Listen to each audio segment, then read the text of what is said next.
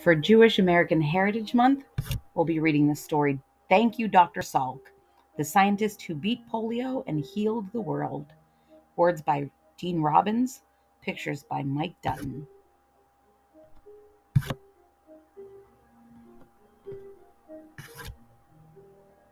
Thank you, Dr. Salk. Jonas Salk watched his neighbors pass by, on canes, on crutches, in wheelchairs. The polio virus had struck in his city. Polio stiffened arms, legs, and necks. Some victims even died. No one knew what caused the disease or how it spread. Everyone feared catching it from everyone else. Adults kept away from bakeries and banks. Children kept away from pools and parks. People prayed for a cure, but who could stop this terrible epidemic? Jonas knew who. He would stop it. Few saw Jonas as a brave hero. He kept quiet in class. He could not run fast or leap high, but Jonas knew a different way to be brave. It came from his Jewish religion. He dreamed of tikkun olam, healing the world. Jonas vowed to stamp out polio. He would do it by reading books, learning math, and training to be a scientist. He needed to think of something no one had thought of before. Something big.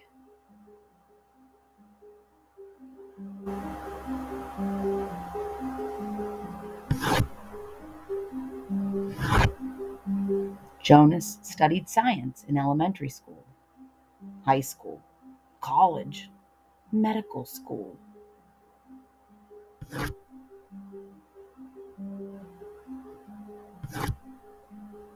Dr. Salk buttoned his lab coat. He was ready. In 1947, he began searching for a vaccine to guard against polio. And he did it right here in Pittsburgh at the University of Pittsburgh Medical Center.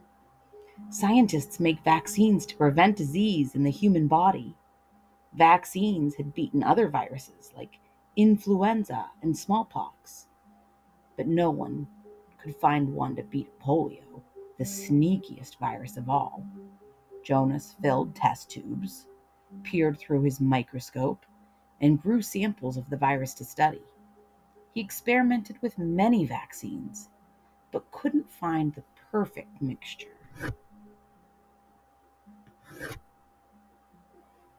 People heard about the kind young man trying hard to stop polio. Newspapers wrote about him. TV cameras filmed him. Children even sent him dimes for his research. I want to help too. Join March of Dimes. You can do it, Dr. Salk. We will win this. We are in this together.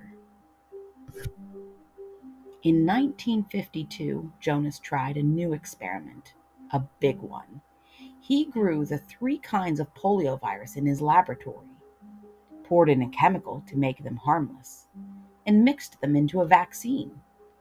Could these harmless polioviruses guard against the dangerous ones? Jonas tested the vaccine on a few brave volunteers, including his wife, his sons, and himself. By 1954, he knew it was safe enough for a bigger test. 2 million first, second, and third graders lined up at their schools for an exciting adventure. Polio vaccine trial. Please form line and wait to be called. Thank you. Doctors and nurses came in with trays of vaccines. Parents, teachers, and principals served as volunteers. The children rolled up their sleeves for a polio shot. The volunteers gave them a lollipop, a pin, and a special card. Everyone was proud to help Dr. Salk prevent the disease.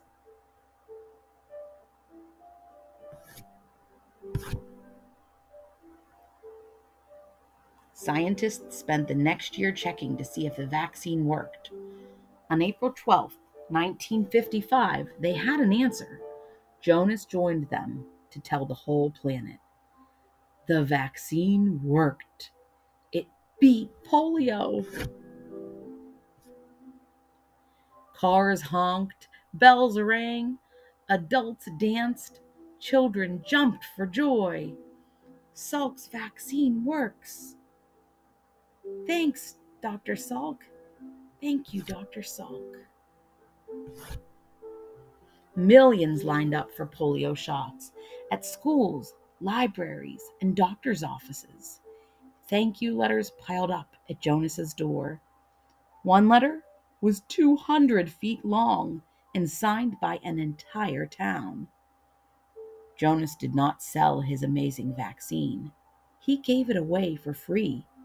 He said it belonged to all the people who took part in the fight against polio. Thank you, Dr. Salk.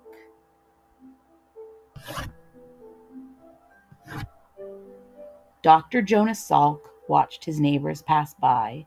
Adults headed to bakeries and banks. Children headed to pools and parks. They waved at him, and he waved back.